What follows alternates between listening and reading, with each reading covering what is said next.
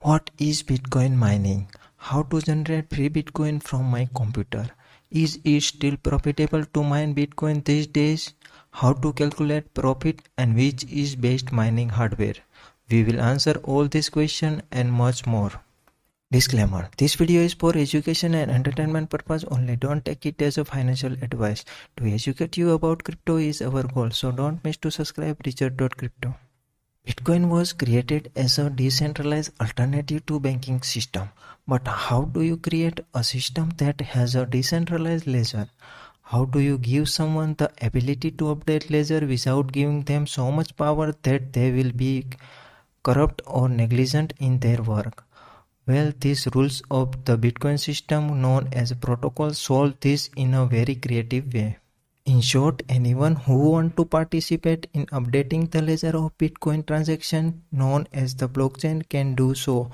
All you need to do is guess a random number that solves an equation generated by the system.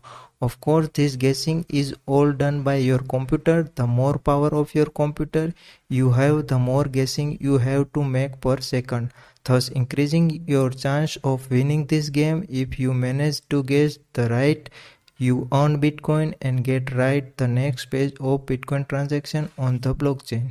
In detailed breakdown of the mining process, once your mining computer comes up with the right guess, your mining program determines which of the currently pending transactions will be grouped together into the next block of transactions. Who gets to update the Bitcoin transaction ledger known as the blockchain. The block you have created along with your solution is sent to the whole network so other computers can validate it. Each computer that validates your solution updates its copy of the Bitcoin transaction ledger with the transaction that you have chosen to include in the next block. As you can imagine, since the mining is based on a form of guessing, for each block a different miner will be guess the number and be granted the right to update the blockchain.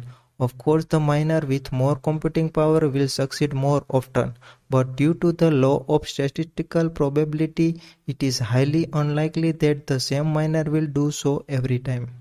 After this stage is complete, the system generates a fixed amount of bitcoins and rewards them to you as a compensation for the time and energy you spend in solving the maths problem. Additionally, you get paid any transaction fees that were attached to the transactions you insert into this block. So that's Bitcoin mining. It's called mining because of the fact that this process helps mine new Bitcoin from the system. But if you think about it, the mining part is a byproduct of the transaction verification process. So the name is bit misleading since the main goal of mining is to maintain the ledger in a decentralized manner. Satoshi Nakamoto, who invented Bitcoin, crafted the rules for mining in a way that the more mining power the network has, the harder it to guess the answer to mining math problem. So the difficulty of the mining process is actually self-adjusting to the accumulated mining power the network process. If more miners joins, it will get harder to solve the problem. If many of them drop off, it will get easier. And this is known as the mining difficulty. So why on earth did Satoshi do this? Well, he wanted to create a steady flow of new Bitcoin to the system. In sense, this was done to keep inflation in check. The mining difficulty is set so that on average a new block will be added every 10 minutes. When Bitcoin first started out, there were not a lot of miners out there.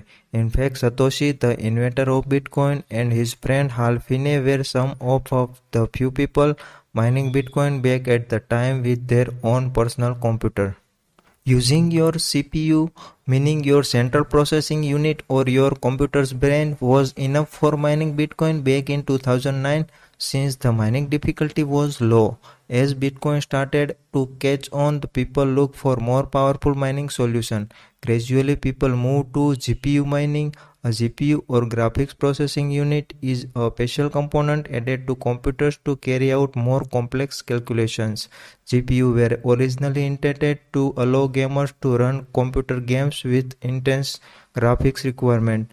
Because of their architecture, they become popular in the field of cryptography, and around 2011, people also started using them to mine bitcoins. For reference, the mining power of one GPU equals that of around 30 CPUs. Another evolution come later with FPGA mining. FPGA is a piece of hardware that can be connected to a computer in order to run a set of calculations. They are just like GPUs but 3 to 100 times faster. The downside is that they are harder to configure, which is why they weren't as commonly used in mining as GPUs. Finally, around 2013, a new breed of miner was introduced. The ASIC miner. ASIC stands for Application Specific Integrated Circuit, and these were pieces of hardware manufacturing solely for the purpose of mining Bitcoin. Unlike GPUs, CPUs, and FPGAs, they couldn't be used to do anything else. Their function was hard-coded into the machines. ASIC miners are the current mining standard. Some early ASIC miners even appear in the form of a USB, but they become obsolete rather quickly. Now that you know what are miners. Other thing that you are going to need is a wallet. While it's essentially like a bank account number for your cryptocurrency, so that whatever service you are using can actually deposit it to you and you get credit for all the cryptocurrency that you are mining. Like when your employee does direct deposit to your bank account, now wallets can be stored on internet or in a physical hardware. More detailed video about wallets in our channel, so don't miss to watch that. But is Bitcoin mining actually profitable today? Well, the short answer is probably not. The correct answer is it's depend on a lot of factors. When calculating Bitcoin mining profitabilities, there were a lot of things you need to take into account. Let's go over them quickly. Number 1. Hash rate. A hash is the mathematical problem miners computers need to solve. The hash rate refers to your miner's performance or how many guesses your computer can make per second. Hash rate can be measured in the megahash per second, gigahash per second, terahash per second, and even pentahash per second. Number 2. Bitcoin rewards per block. This refers to the number of Bitcoin generated when a miner finds the solution. This number started at 50 Bitcoin back in 2009 and have every 210,000 blocks about 4 years. The current number of Bitcoin awarded per block is 6.25. The last block halving occurred in May 2020 and the next one will be in 2024 at block 840K. This is a number that represents how hard it is to mine bitcoins at a certain moment, according to the amount of mining power currently active in the system. Number 3. Electricity cost. How many dollars are you paying per kilowatt? You will need to find out your electricity rate in order to calculate profitability. This can be usually be found on your monthly electricity bill. The reason is this important is because miner consume electricity whether for powering up the miner or for cooling it down as these machines can get really hot. Number 4. Miner power consumption. Each miner consumes a different amount of energy. You will need to find out the exact power consumption of your miner before calculating profitability. This can be found easily with a quick search on the internet. Power consumption is measured in the watt. Number 5. Pool fees. If you are mining through a mining pool, then the pool will take a certain percentage of your earnings for rendering that service. Number 6. Bitcoin's price. Since no one knows what Bitcoin price will be in the future, it's hard to predict if Bitcoin mining will be profitable. If you are planning to convert your mined BTC in the future to any other currency, this variable will be significant impact on your profitability. And finally, number 7, the difficulty increase per year. This is probably the most important and exclusive variable of them all.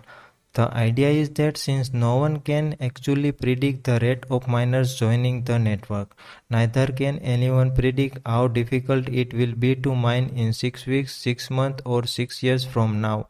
In fact, in all the time Bitcoin has existed, profitability has dropped only handful of times, even at time when the price was relatively low. The last two factors are the reason that no one will ever be able to give a complete answer to the question, is Bitcoin mining profitable? Once you have all of these variables at hand, you can insert them into a Bitcoin mining calculator and get an estimate of how much Bitcoin you will earn each month. If you can't get positive result on the calculator, it probably means that you don't have the right condition for mining to be profitable. You may still have some questions. If so, just leave them in the comment section below. And if you enjoy what you have seen, don't forget to hit the like button. Then make sure to subscribe Researched.crypto, and I will see you in the next amazing video.